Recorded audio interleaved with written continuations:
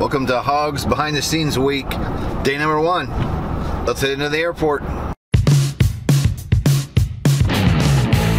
So I'll give you a little tour, and today we're going to do something kind of a little bit different. I've been wanting to do this for a long time. For years I worked alone, so it was too hard to ever really film anything. So I'm going to just grab a lot of bits and pieces this week just to show you behind the scenes, kind of what happens, what goes on, and what we do. So let's head inside. So early. That's what happens on Monday morning. Early? Yeah, feel free to use this whatever. Okay. Stay with, throw your stuff up here. Let me see your pilot certificate too. Okay. Kenny. Bruce. How you doing? Good. Nice to meet you. Nice to meet you. I'm here early too. Nice shirt. Where'd you get that? You like that? You like that? Well, I'm trying to, you know, I'm renewing my CFI online, and I just did the topic of looking professional, acting professional, you know. Nice. So, you know, I thought maybe I'd show up, support the Hogs, you know, because I am representing you, obviously. Well, that's awesome, and you're awesome. So I try. Let's see your, yeah, medical too. Just medical. Well, we're gonna look into it. Gary talked to the FAA, and a couple months process to get approved. Well, you know what I noticed too is, which irritates me. I'm doing it through AOPA, you know, and it's like helicopters are the stepchildren. Mm-hmm. There is nothing. They haven't mentioned the word helicopter at all, and I'm halfway through it. Right. Well, we're gonna see what we can do about that. Good morning, boss. Smile, you're on candid camera. So what we're doing this week, I hadn't told you this yet, we're doing behind the scenes all week. I kind of did an intro thing with Glory over the weekend. You know, we shot a little bit of the R-22 stuff this weekend, but this is day 1. Well, I get here and I fire up this beast of a computer and I check YouTube comments and site comments and emails, check text messages and voicemails, and just basically serve our customer base for at least the first hour of my day.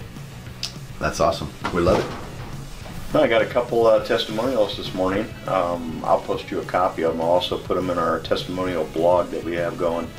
Nice place to keep track of them all. Awesome. And the guys from Australia talking about how Helicopter Ground helped him get his rating. Nice. We get a lot of people from Australia. I asked him if he could send us a video of basically the same thing in video form for us, and I'll send him a free t-shirt. Awesome. So, I'll just read this to you though. It's pretty good to come in Monday morning and see stuff like this. I wouldn't have passed some of my exams without it, he says. Nice. I just love it when we get feedback like that. We got a couple of them. Oh, reference the Enstrom. I've got it all lined up with the owner, and I'll be going over there probably Thursday unless Wednesday weather clears up. I've been watching the TAFs. Awesome. How many people do you have lined up already for the Enstrom to fly? A couple, right? Just 2. Just 2? Okay. Currently. It would be nice to see him live with us on Live Tuesday. Know those charts. And then maybe another Tuesday we do the actual doing all the math and plotting and all that stuff. Yes, because if we actually go through like a check ride flight plan that they're going to have to complete, figuring you know, magnetic variation, deviation, and wind correction angles, checkpoints along the route for dead reckoning, we probably should just make that a Tuesday on its own, and that video will just help pilots for a long time in the future if we leave it up. Cool. Anything else? Anything else big we need to mention? No, I think that's it. Covers it for about now, doesn't it? I'm sure I'll have questions once I get to the end of my emails here this morning. Cool. Back to, we need to fix this and get this void together. Okay. And then we'll have this as your, okay.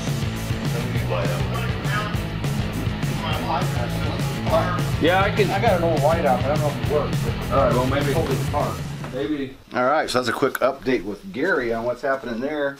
Chris is in there with our Hogs member getting acclimated, going through the logbooks and stuff. I'm gonna try not to stick the camera too much in his face until he gets warmed up to us just a little bit. But I know what I need to mention next. Taz Chrisman, the computer fired up here, and oh yeah, I know what I need to mention. Taz Chrisman. So I want to give you a little background on how we handle Hogs member training when they come here. We've already got an idea what he needs. He sent us the requirements, He wants to do as much as he can in a week and try to have a check ride by the end of the week. Now this is Monday, so we know there's always weather issues, could be maintenance issues. There's lots of things that can come into play. But when we do bring somebody in to finish them up, we make sure that they know to go through the videos, go through ground school as many times as they can, be as prepared before they get here. And then all three of us work with them when they get here. And for example, with this young man, Gary will be doing ground with him. Chris will be doing most all the flying with him. He'll be doing some ground. He's over there right now, going over the logbook, checking everything, because that's one of the biggest problems when people show up is, you know, what's in their logbook, have they had the proper endorsements. So Chris is going over all that stuff with him. Chris works part-time. He's a full-time police officer, so he works afternoon shifts, so he'll start early with this young man. And then I'll jump in and help kind of both areas. I'll do a little ground with him after Chris leaves, and I can jump in the aircraft and fly with him as well. So he'll have three of us getting, you know, input from three different people every day, pretty much 8 hours a day, Monday through Friday, and we'll, you know, evaluate him over the next day or two and see if we can have the check ride pulled off by the end of the week. That's going to be part of the fun part of the story behind the scenes, just showing you how we bring in a Hogs member and try to help them get finished up and get a rating. We do it often. We have a lot of people that travel here that have had problems elsewhere. That's not totally uncommon in this industry. There's a lot of great flight instruction out there, okay? And there are a lot of great flight schools out there. But we also know there are some places that aren't so good, and there are some instructors that, you know, don't do such a good job either and just get out there and get somebody's logbook racked up with hours and don't do the ground with them and really work with them like they need. We're going to keep you informed on that through the week and see how that goes. So, hopefully we'll get the flying in. Hi, Kenny Keller. I'm going to take a forklift and put it under one of the skids, and while you're in there with him, I'll lift, lower, you know, it'd be a simulator basically. Yeah, simulator, yeah. Inside the hangar. We'll just put the foggles on. So yeah, not as much flying as what I thought, but that's good. If the weather will cooperate, maybe we'll get it done. So give us a rundown. How's he look on hours and requirements and what he needs? Logbook looks good. He needs 5 hours of instrument time, and he needs a 2-hour dual VFR night cross country. Everything else he meets, and he's been signed off to act as PIC in an aircraft that he's not rated for, and he's been signed off for the SFAR 73 awareness training. And now we're going to go down to the aircraft, do a pre-flight, make sure he knows how to do that, and then we'll pull out the POH. And he says he would like more training in weight and balance, so we'll probably do that. So technically 7 hours of flying is all he is required to get his requirements done, and then whatever he needs to be check ride proficient. Correct, yeah. So it's doable. So flying wise it's doable, weather permitting. Doable. I'm assuming if he flies like Roland and Austin, that we're probably not going to have any issues with the maneuvers. Right. I think our biggest issue right now is going to be Indiana weather in January. Right, which we all know that going into it. I'll have to contact the examiner and see if he can get on. I haven't talked to the examiner yet because I wanted to go through and see if it was even doable to get there first. All right, cool. Can we follow you guys around while you're pre-flighting? Sure. Yeah, we're going to go down the aircraft. He's going to pull out the checklist. I want to make sure he's comfortable with doing pre-flight on the aircraft, and then we'll go from there. Probably ask some questions.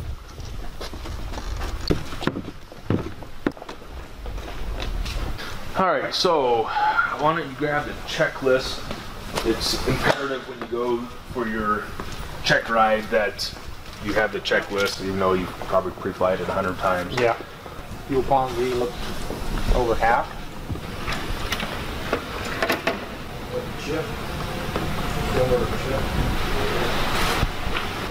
Put my flashlight out here. Flying a whole lot of, huh? Yeah, it's a pretty nice aircraft.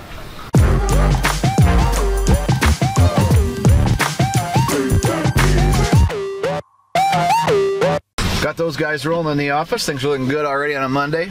And I want to elaborate on Taz Chrisman. Taz is from Indiana. He now lives in Vegas. So Taz is from a little town not far from where we're at in Plymouth. He's been flying 20 years, I believe. He is in the Air Force. He's an airplane instructor, a helicopter flight instructor. I did a video on Taz a few months ago about his nomination, or us nominating him for Flight Instructor of the Year. I'll put that link in the description box below if you want to go and take a look at that.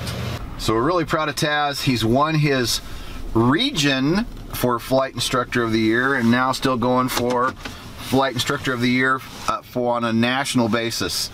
He performs in our instrument videos.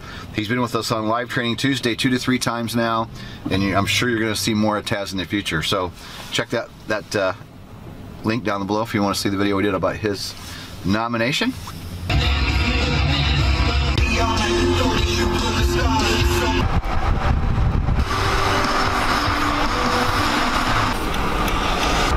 It's a nice little place to train, Class G airport. Pretty random. That's pretty random. Follow me to work type video. Yeah. Yeah. Some people might want to see it. Yeah. What does Kenny Keller do? How does he put? I want to show you Gary's office. He's got it decorated up real nice. This is our old green screen room. Turned into a nice room. Serial number. I gave the logbooks to the man. That's what irritated me with them was I had a guy from the FAA call. Then I had a guy from the NTSB call. Then I had a different guy from the NTSB call me, add something or not say something, and you guys say, well, you told this guy that, you know, but what'd you do? Forget to tell me that? You know, why don't you guys figure out who's doing what, and then I will provide what you want. I said, I'm tired of telling my story 3 and 4 times, and then you're going to send me paperwork so I can tell it again. Especially since the FAA is sitting here talking to me, and he's like, now how many hours do you have total? How many hours do you have in the last 90 days, 60 days, blah, blah. Okay, how many hours in this aircraft? And every time I went to open my logbook with the calculator, he's like, no, just estimate. Earlier this morning, well, you know, he's a different entity and I need to, I'm like, can't you email him, you know? All right, Estimate. we're gonna go try to go fly. So, Have fun. we'll see what happens.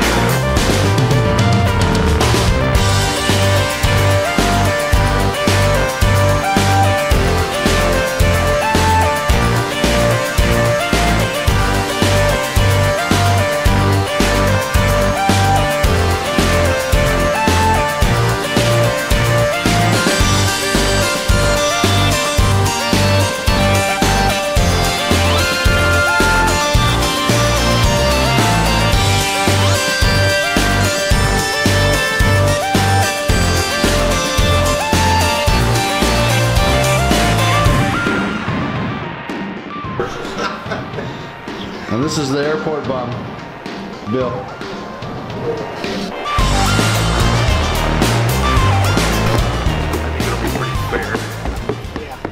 Hi, Kenny Keller. First impression, first hour together. I'll tell you what, ground knowledge is pretty solid. We were talking. Which he used helicopter airline ground school for that, correct? That's right. And I think flying is going to be pretty good. It was tough today because we went out there and it's 18 gusting to 25. Yeah. Pretty tough for a first time, Right. new airport, new instructor, never been here before, new people. But he seems he's got a grasp on things, and I'll tell you what, we turned south right into the wind, and we had like 60 indicated, and it didn't even look like we were moving. So it was, Nice. It's pretty good. But he needs some hood time, so we did a little bit of hovering just to see if I could kind of get a feeling on things with him. And then he's like, well, let's just get out of here and we'll get some hood time. So that's what we did. So I venture to say, pretty close to where the Austin and Rollin were at. Yeah. Skill-wise, knowledge-wise, showed up pretty well prepared. Where you know, we just got to put the finishing touches on. I asked him. I said, "What's your Class G visibility and cloud clearance?" And he went, "Oh, below 1200 AGL, it's this. Above 10,000, it's this." I'm like, nice. Hey, all I needed to know was, you know, just a simple half mile. Half mile and clear clouds on day, but he gave me the whole scoop. I think Gary's going to be pretty easy to just go over the stuff and make sure, but I think it's going to be pretty easy. So you think you'd call the examiner today? I will probably call the examiner on my way home and just see if he's even available Friday, if everything, weather, blah, blah. Yeah, we got to get those requirements in, and I think we can do it. You may have to be, Kenny Keller may have to get in the aircraft and help out a little bit, maybe. It's all right. I like the finishing touches. Perfect. Because personally, I don't like to fly the day before the check ride. I don't know how you are. I don't like. And then if we happen to go out, we'll see. I'll look at weather. Maybe I can do something with work, or maybe I can get over here tomorrow after work if you want to do a late night Tuesday. I can do we that. can come in later on Wednesday or something. Awesome. Perfect. And then, bam, the day is done. It's 2:27 a.m. I got to show you this. This is really more for Chief Pilot Gary Cleveland that made the statement today. Well, you're never here. Gary's here 8 hours a day, 5 days a week. I choose to work like Monday through Thursday, 12 hours a day. So there you go. But hey, I'm not complaining. There was more I wanted to do with this video, but that's an entire day. So I got to end day one so we can get back here tomorrow for Live Training Tuesday. Get ready to go Ohio, see Jed.